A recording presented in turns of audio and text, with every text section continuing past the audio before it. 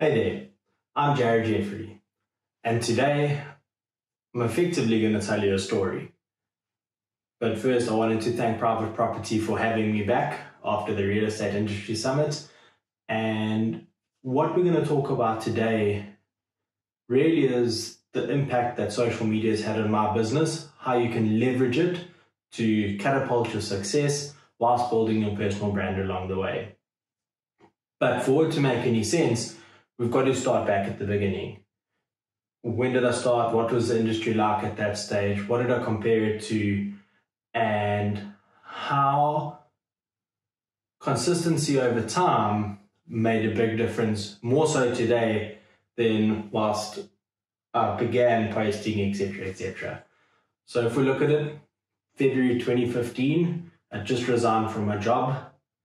I had no idea what I was going to do.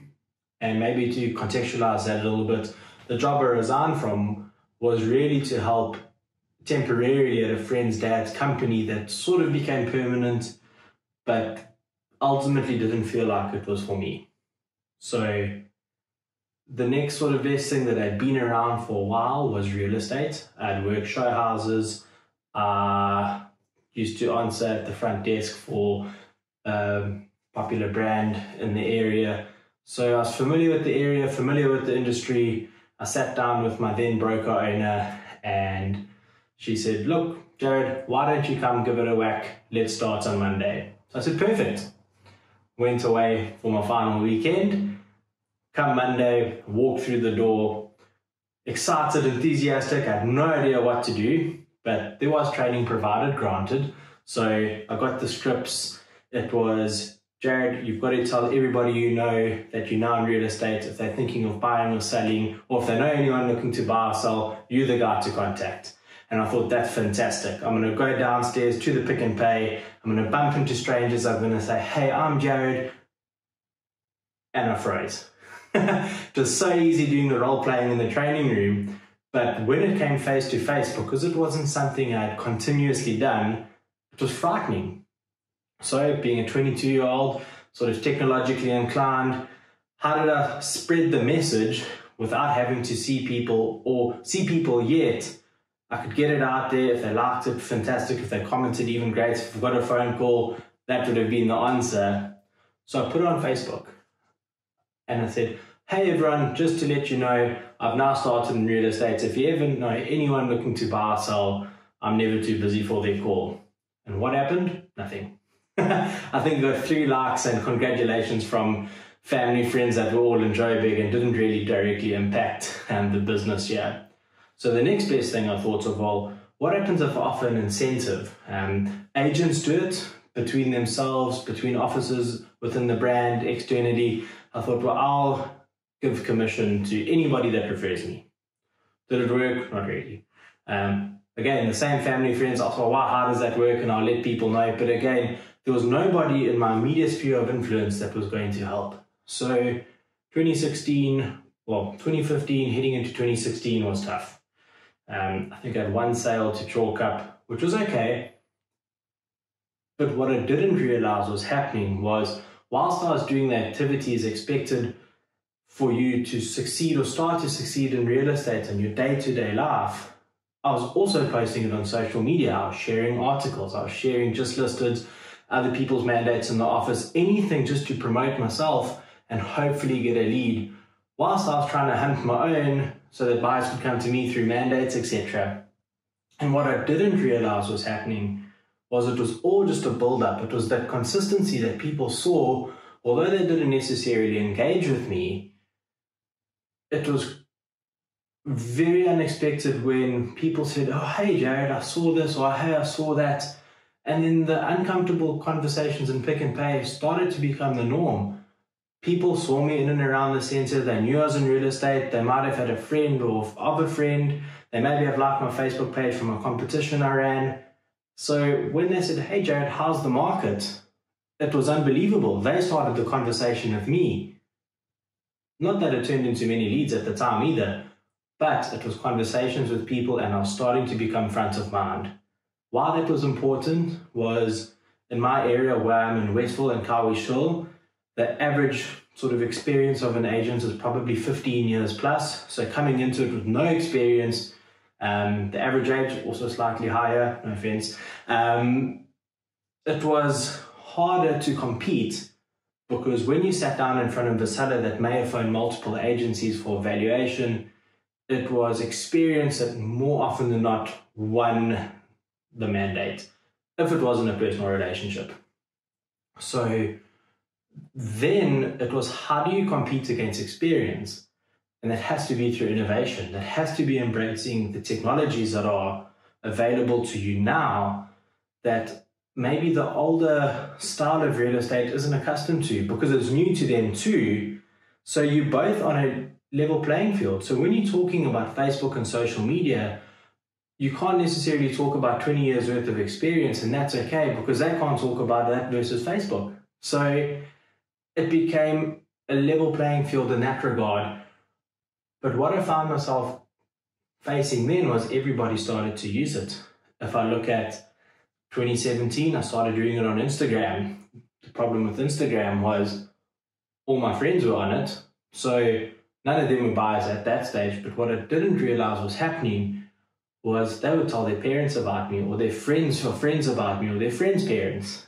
And although 2016 or back end of 2016, early 2017 didn't necessarily turn into hard leads, the conversations were still happening. So it was just a sort of compound activity that really started to take or make its mark, not necessarily take its toll. So in 2017, everybody was doing professional photography. Everybody was doing the sort of standard house videography. I started doing Facebook ads, and that was instrumentally fantastic for me. It started producing a result a lot quicker. I started not necessarily finding sellers, but I was finding buyers for listings that previously weren't getting the inquiries on the traditional websites. So I continued with that until the industry started to catch up, or they embraced it as well. But what I did have now on my side was traction, and I had momentum. So heading into 2018, the start in 2015, the consistency in 2016 and 2017 started to build my momentum for 2018, because now I had 3 years experience, both in real estate and with social media. So it was becoming easier to sort of compete. What I didn't realize was also happening, it was building a brand. And where that really exploded was in 2019.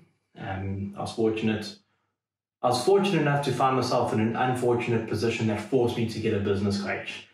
And why that's relevant with social media and my personal brand is we broke everything down to a day-to-day requirement of what is expected of me in order to reach my goals.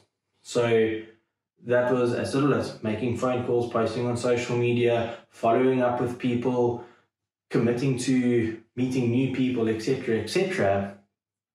And that was sort of an aha moment, because I had some experience, I had consistency, I had momentum, I knew what to do because I was being reminded that if I didn't do them, I needed to do them.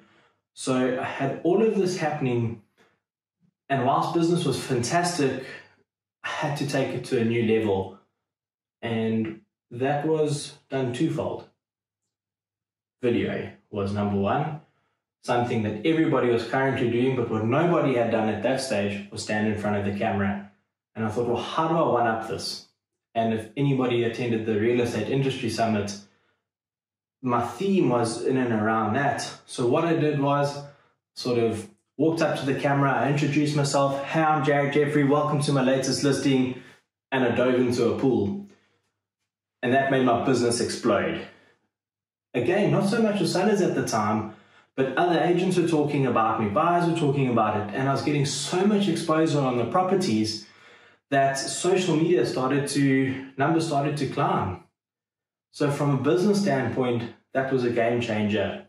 But what really helped instill confidence in my personal brand was when I started to really be authentically me. That's when things really started to change, and quite holistically, not just on a business sort of point of view where leads were generated which turned into sales. Of course that was happening.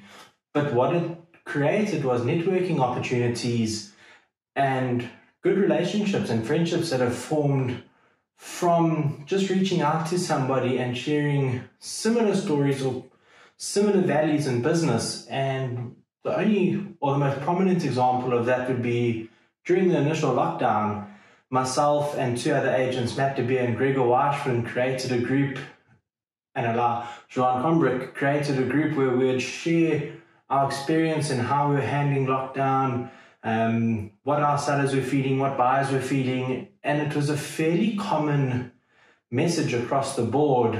So then we took it one further and we started reaching out to people or agents that we knew abroad.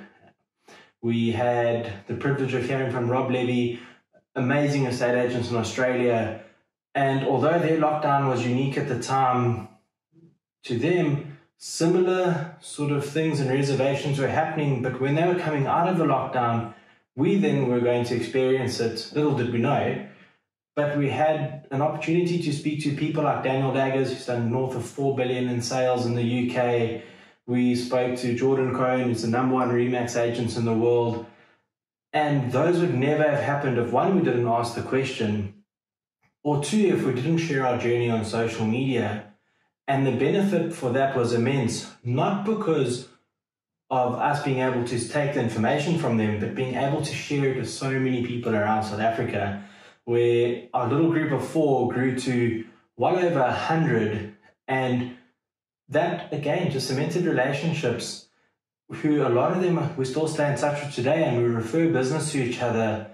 And you can't put a rand value on that because it doesn't necessarily equate to 1 referral out, 1 rand in. But what it has done, is create confidence, especially in the marketplace, because they see people that are active or that are being proactive, and it gave us a solutional sort of outtake on what then was quite a fearful situation. So none of that probably wouldn't have happened if one had a solid reputation or good presence on social media so that we could see who we were about to get into bed with or network with. But on the flip side, when you start being authentically you, again, it just cements the confidence or the intrigue for people to want to reach out or do business with you. And that's, again, not just on the business side of things, but also from a community involvement.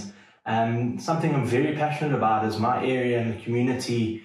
And I've since become a sponsor at Westville Boys High School.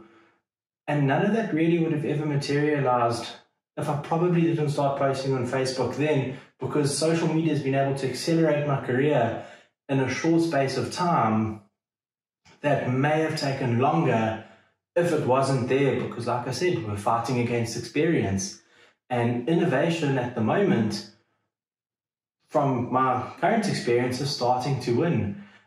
What's also nice is younger people are coming to the industry. They're finding it easier to get ahead or understand because there's a lot more information available at their fingertips, which has modernized the way training and things have happened, especially with Zoom, etc., etc.